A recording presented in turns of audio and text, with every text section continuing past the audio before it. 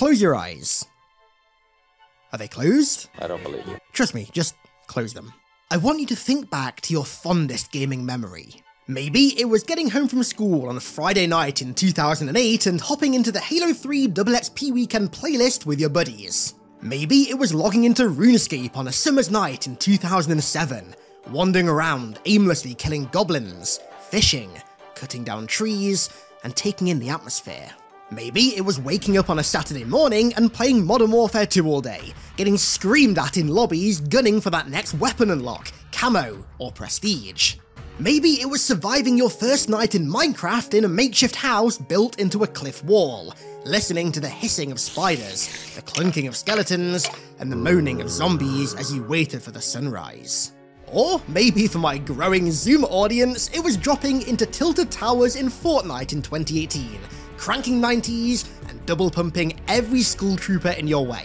Whatever fond memory you're playing back in your mind right now is invoking an emotion so powerful, the entertainment industry is spending billions of dollars right this second trying to make you feel it again. This emotion is nostalgia. Nostalgia is one of the most powerful emotions the brain can elicit because it's an umbrella emotion, encapsulating a number of other positive emotions: happiness, elation, excitement, fulfillment, etc. It instantly transports you back to a time when you were truly happy. I wish there was a way to know you're in the good old days before you've actually left them. As my generation in particular have started to grow older, we've almost all realised how damn good entertainment was when we were kids. TV shows, movies, and games. Nostalgia is rife among us soon-to-be boomers. In the last 5 or so years, it feels like we've almost all come to some kind of collective realisation that things just kind of aren't as good as they used to be. A sentiment that the entertainment industry has absolutely clocked onto, and as any industry does, is trying its best to tap into and monetize. Were it so easy. But it's a lot easier said than done. Nostalgia is one of the most risky emotions to try and weaponize. You walk a fine line between cheap fan service and your game just kind of feeling unrelatable, but if you can catch that sweet spot in the middle and forge an experience that feels new and fresh, while also relating to a fan's golden memories from the days of yore, then you're onto a winner. Major franchises have crashed and burned in the pursuit of nostalgia. Others have risen from the ashes, and some have even been built from scratch off nostalgic foundations stemming from other franchises. But how? How does one walk this line and create a game that's nostalgic, yet tasteful? A game that feels new and fresh, but comfy and familiar at the same time? Well, my friend, with millions of dollars in spare cash to throw into the nostalgia tornado, allow me to answer that very question for you and turn those millions into billions. Oh, by the way, word on the street, just something I heard, is that if you subscribe right now, apparently all those fond memories from the start of the video that I made you recall, apparently you just get to relive them all again. So, I mean, you may as well go ahead and subscribe now, right? Surely. When it comes to weaponizing nostalgia, one of the most common pitfalls that so many pieces of media fall into is focusing too much on it. Nostalgia might be the Saab bomber of emotions, but ironically, it's not strong enough to hold up an entire game on its own. It's actually a rather two-dimensional emotion. Take Dead Rising 4 for example. This entire game was marketed on nostalgia. It was set in the Willamette Mall from Dead Rising 1. You played as Frank West again from Dead Rising 1.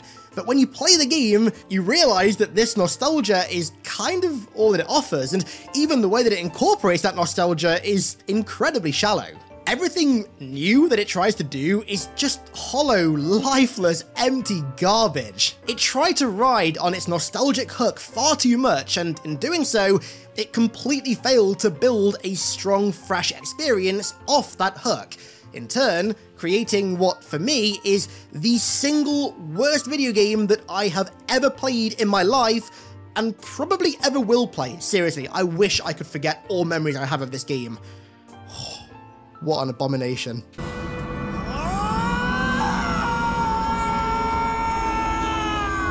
Battlefield 2042 tried to ride on its hyper-nostalgic surface that really had nothing behind it. Yeah, in all the trailers, the game just looked like a bigger, better version of everything that you loved about Battlefield 3 and 4.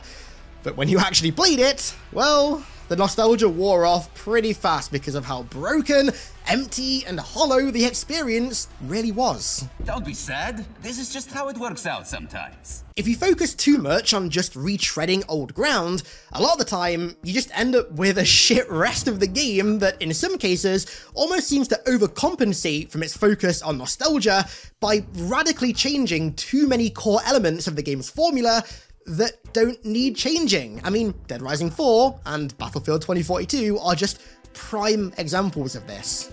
But even if you do manage to create a somewhat competent experience using nostalgia, you then run the risk of having that emotion overpower the new parts of the experience, in turn failing to create any new memories for players that are gonna make them nostalgic for this game in 10 years' time, like they are for the game that came before.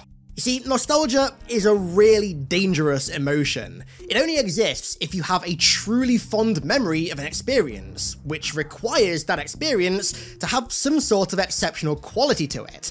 And so, when it comes to building a new experience off that nostalgia, it's even more of an uphill battle because you're competing with something that you know people already love. And you've got to somehow find a way to outdo that. Because if you don't, well, it doesn't matter how technically good your new game or movie or whatever is, it's standing in the shadow of its beloved former self, and if it can't find a way to cast an even bigger shadow of its own, then by the law of comparison, it'll instinctively be looked at in a negative light. And I can't think of a more fitting example of this than Back 4 Blood.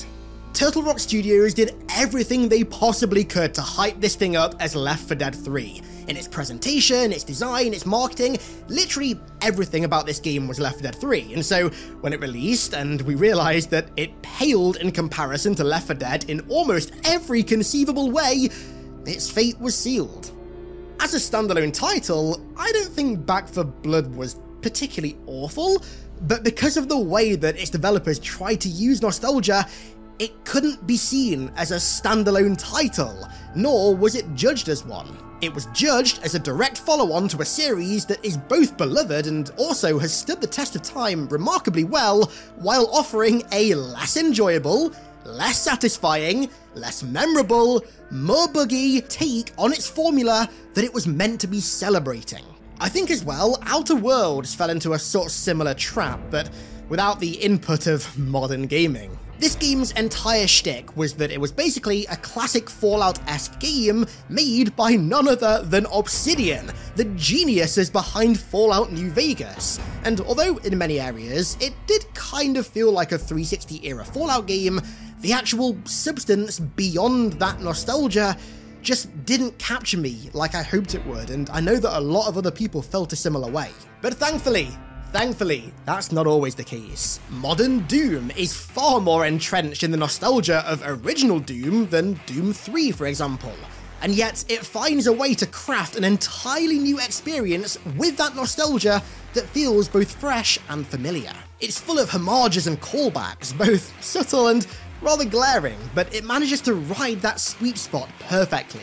It feels eternally faithful and nostalgic, while also providing a fresh Doom experience and continuing to forge the path ahead for the Doom franchise. If you're going to lean heavily into nostalgia, this right here is how you do it. You use it broadly across the game's experience as the hook, but you make sure that you build off it, and naturally, you use the new experience to continue forging the path that its predecessor started.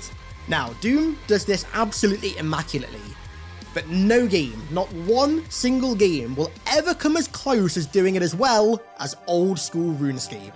Old school RuneScape, if you somehow don't know, is an official classic version of RuneScape that's separate to the main version of the game that was built off an old backup from 2007. This game does not look, sound, play, or behave like a modern game whatsoever, and yet it saved the IP and its developers from fading into obscurity. How? Nostalgia. In the early 2010s, thanks to a litany of poor gameplay and monetization updates that were geared at modernizing the game, RuneScape was dying, and pretty quick. And so, in a last-ditch effort, Jagex launched the old-school service to try and stop the bleeding. And what followed was a beautiful version of the game that feels identical to the game that you and your friends gathered round the old CRT PC monitor on a warm summer's night to play back in 2007, but with a vast swath of new content, all built in the style of classic RuneScape. Old school RuneScape still invokes the exact same emotions as it did 15 years ago, but the best thing is that its experience runs so much deeper than its nostalgia. It really is genius how Jagex have handled this game long term. I feel like this kind of experience is way too easy to fuck up whilst being so damn hard to get right, and yet they've consistently managed to nail it. This game proves the strength of nostalgia when it's used right. Sometimes I get the feeling that certain franchises are rather scared of leaning too heavily into nostalgia, and oftentimes this rejection of nostalgia and what came before can lead to radical change for no apparent reason. It's almost as if they feel like the only way to progress the franchise forward is by changing everything in the name of treading new ground, right? But in reality, a lot of the time, it's more effective and efficient to kind of just stand still and let what came before take you down the path that it already carved out. I liken this approach to standing on a train and heading down its already laid tracks over walking through the snow and carving out a path in it to move forward, relying on what came before to lead you into the future, rather than trying to constantly create that future as you go. Okay, right, maybe that sounds way too, faux big brain and faux philosophical, so let me give you an example to kind of elaborate on what I mean. Counter-Strike. Although, yes, it has undergone some changes, Counter-Strike now is very, very similar to Counter-Strike 20 years ago.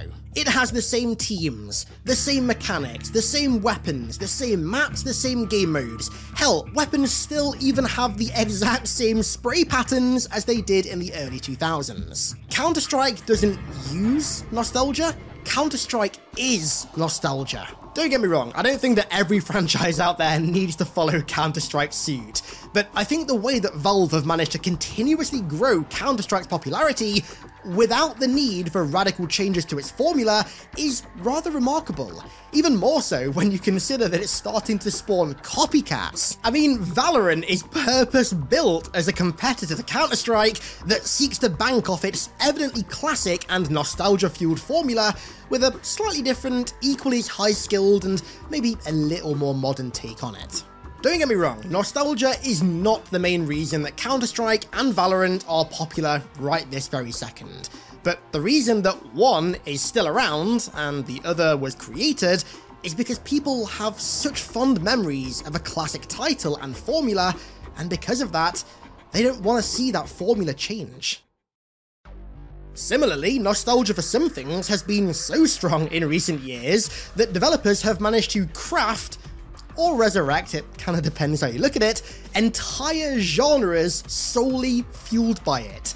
Boomer shooters, sparked, at least in part, by the rebirth of Doom, an entire genre of 90s/Y2K era shooters have been born that span a multitude of different settings and themes. Dusk, Ultrakill, Proteus, a Medieval, just a few of the exceptionally unique games that this new retro genre have created. This is an era of games experiencing a renaissance so strong they formed a new genre entirely, and it's all fueled by nostalgia. But nostalgia doesn't have to be used in broad, sweeping ways like resurrecting the 90s or saving entire franchises to be used well. It can work equally well when used more subtly to enhance an experience rather than to create or dictate one. And one of my favourite ways that this is done is by revisiting nostalgic settings, concepts and mechanics, but in a new light. And this is the bit where I get to splurge about how thankful I am for modern Resident Evil.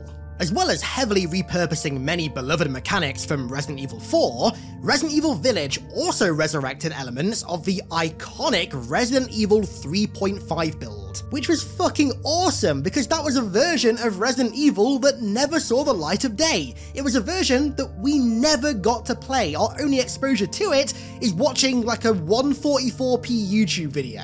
And its predecessor, Resident Evil 7, resurrected the concept of progressively exploring an old Gothic mansion, packed full of puzzles, locked doors, and horrors round every corner that made the first Resident Evil so iconic and loved, but with the new added flair of a first-person perspective. And actually, I think that Modern Warfare 2 did a really good job at this as well, by taking COD 4's iconic all gillied up level and giving us a more open and less linear take on its core idea. It reused its grim, foggy, ghillie suit sniping experience that every human who's ever even seen a controller adores, but also gave us more freedom in how we crept through the grass, how we approached enemy encampments, and quietly dropped hostiles. This is a really great way to weaponize nostalgia because at first you get that cool nostalgic feeling of experiencing something that you loved in a previous game, but then that feeling of nostalgia is quickly outweighed by the new purpose that these ideas have in the new experience. But I think where this kind of style of nostalgia weaponization truly shines is with storytelling.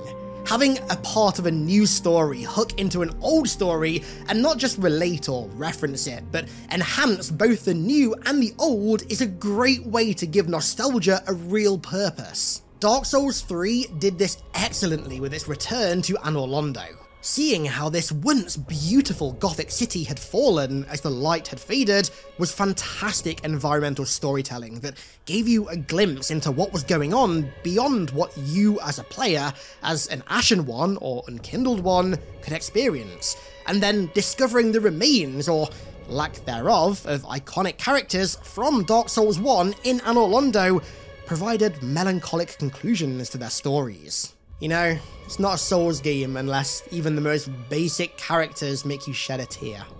MGS4 taking Snake back to Shadow Moses Island from the first Metal Gear Solid was one hell of a nostalgia trip that, yeah, on the surface might just look like fan service, but the way it played into the game's theme of aging, loss, and coming full circle was excellently crafted. When done tastefully, fan-favourite and long-lost elements of a franchise returning like this only adds to an experience. One of my fondest memories of this kind of storytelling in recent years was actually in Gears of War 5, when you return to the New Hope facility from Gears of War 2. Revisiting one of the key locations from my favourite Gears campaign and fighting the same enemies that we fought there 11 years ago, all while having purpose for the story that was currently being told, was fantastic. That is how you use nostalgia in storytelling. Oh, and of course, honourable mention to the one, the only Captain Jacob Keyes making an appearance in a flashback in Halo Infinite to build into Chief and Cortana's storyline. Absolutely masterful. I had to mention that. This kind of nostalgia can also be used to fill in gaps in older stories as well that maybe their original stories didn't get to fill in for whatever reason. And one of my favourite examples of this are the remasters of Halo 1 and Halo 2, in particular their terminals. These hidden cutscenes revealed more about the history of 343 Guilty Spark and how loneliness on the ring caused his mind to slowly deteriorate, making him kind of how he was in Halo 1. And then, in Halo 2, these terminals gave backstory to the heretic leader, showing how his faith in the Covenant was fractured and how he turned on his former leaders before you, as the Arbiter, assassinated him. But although these examples make it look like nostalgia is this great thing that can only bolster storytelling, it can be a very dangerous game if you rely on it too much. Bringing back an old gameplay mechanic that people loved is one thing, but having an entire story based on nostalgia can be kind of rough, and I think we see this quite a lot with modern reinterpretations of classic stories. Modern Warfare 2 tried to take the main story beats of classic Modern Warfare 2 and redo them in a new way, and what we ended up with was a story that mostly failed to invoke any nostalgia because it changed too much about the nostalgic elements so they didn't feel nostalgic anymore. But then at the same time, it also created a story that failed to be captivating as a standalone new experience because it didn't have enough of its own identity. It failed rather miserably at using nostalgia in a broad sense, but I think some of its more minor uses and more subtle uses were in fact a lot better. I mean,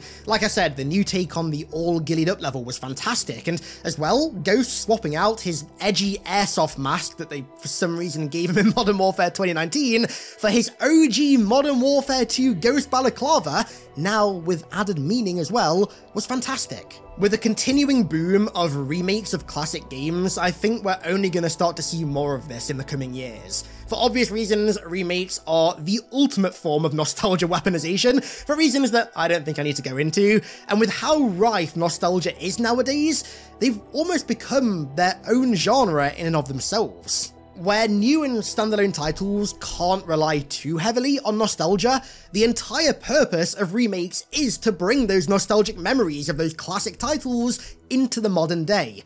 An effort that is in fact a lot harder than it seems to get right. For all of the fantastic remakes out there, like the remakes of Resident Evil 1 and 2, Halo 2 Anniversary, technically a remaster, but you see what I mean, and Demon's Souls, there are an equal number of absolutely trash remakes and remasters.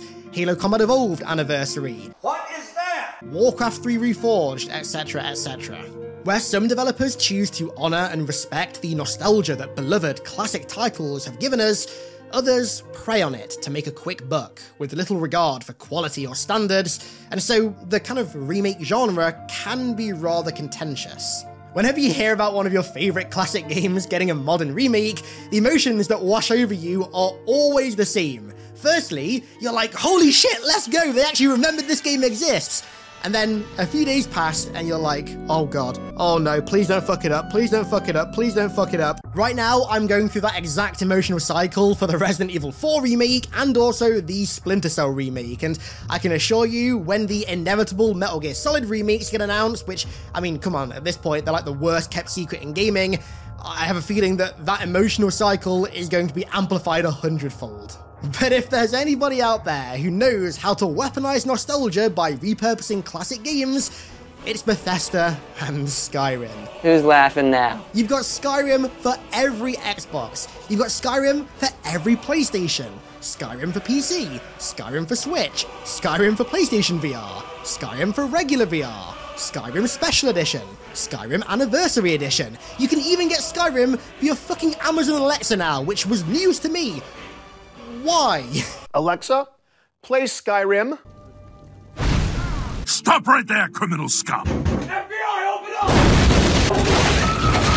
But you know, as much as many people, myself included, will absolutely meme on Bethesda for the eternal porting of Skyrim, I actually kind of think that it's a really good way to monetize people's nostalgia for a game. Making a beloved game playable on just about every platform in a variety of different ways is fantastic. Like, I don't see the problem with that. I mean, hell, I would honestly love it if other franchises followed suit. I mean, I'd love to be able to play Halo 2 on the Switch, or Metal Gear Solid 4 on PC. I kind of wish more studios would follow suit. I think as far as weaponizing nostalgia goes, Bethesda's method with Skyrim is probably one of the coolest and least nefarious methods of doing so.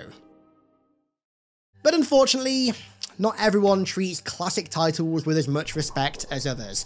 I wish that we lived in a world where everyone treated classic titles and classic stories with as much respect as Capcom treated their remakes of Resident Evil 1 and Resident Evil 2. But alas, because of how enticing and grabby nostalgia is, it is a very easily monetizable emotion, and with how bad monetization is in modern gaming, this can often lead to depressing results. Seeing the way that COD 4's remaster went was just a heartbreaker. I mean, we should have seen it coming because, you know, it's Activision, right? It made sense.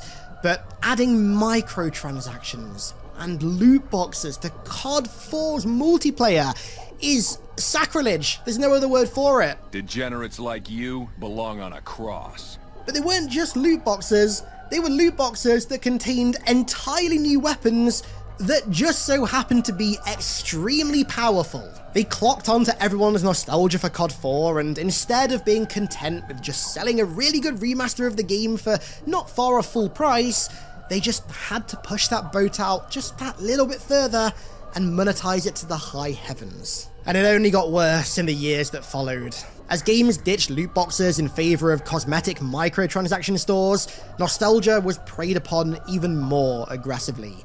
Beloved elements of classic titles stopped being these cool pieces of a franchise's history that resurfaced every now and then as a nice surprise, and instead became targets for absurdly overpriced microtransactions that aimed at manipulating every fond memory a fanbase has to maximize revenue.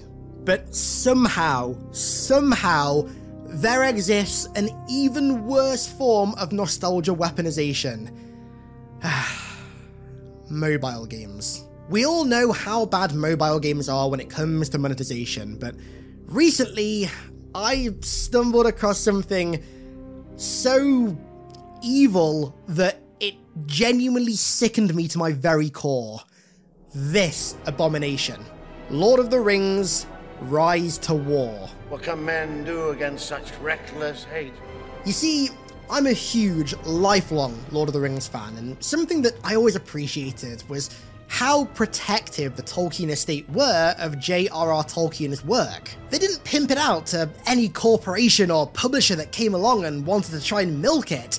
They were protective of it because they knew how important it was and how much it meant to both Tolkien and the millions upon millions of fans that it had garnered. So when I saw this, your typical hyper-monetized fake mobile game with all of Tolkien and Peter Jackson's iconic imagery slapped all over it to try and rope people into playing and throwing money at nothing. What the hell do you even buy in these games? It legit made my blood boil, even more so when I saw them advertising it as a strategy game. Motherfucker, there is only one Lord of the Rings strategy game out there, and it sure as shit ain't this pile of maggoty bread. We ain't had nothing but maggoty bread for 3 stinking days. Why can't we have some meat? I didn't realise how aggressively the mobile gaming scene was mutilating beloved IPs to rinse fans, whether it's to do with nostalgia or not, of every single penny they can, but my god, the reality is even worse than I thought it'd be. Oh shit. What is that? What is that? Lord of the Rings, Game of Thrones, Walking Dead, you name it, if there's a major IP, there's some shitty microtransaction-filled mobile game out there based on it. Trust me, if you ever happen to see a mobile game advertised for one of your favourite franchises, just pretend that you didn't see that advert and just move on with your life, just continue as you were. You don't want the heartache of trying that game out, trust me. The mobile gaming sphere has probably the worst and most predatory methods of monetizing nostalgia. I can't even say weaponizing the nostalgia, because weaponizing it implies that they're actually making some kind of game experience about it, and that's not what these games are. They aren't actual games. They're merely platforms for extracting as much revenue from their users as is humanly possible. Gaming's weaponization of nostalgia can manifest itself in some of the best, most respectful ways, truly honouring what came before and using legacy to influence the future. And conversely, it can manifest itself in some of the ugliest and most hated elements of gaming as a medium. What's your favourite use of nostalgia in gaming? Let me hear it down below in the comments, and if this video happened to kick the old nostalgia emitters up there into gear, then make sure you show some support down below with a like and even a sub if you really enjoyed and you want to see more like this. This is going to be my final video of 2022, so thank you all very much for all the support this year. I think it's safe to say this has not been the year that any of us really expected, so thank you all very much for sticking with me. I genuinely appreciate it so much. But in 2023, my branch out effort into variety content is being amplified 100 billion fold, so make sure you subscribe so you don't miss any more iconic content just like this next year. And with that said, I want to give a massive thank you to all of my amazing patrons for the support this year and for supporting me right now. Thank you all very much. I really, really appreciate it. And thank you all so much for watching. Once again, thank you all so much for the support this year. I really do appreciate it. And I guess I'll catch you all in 2023.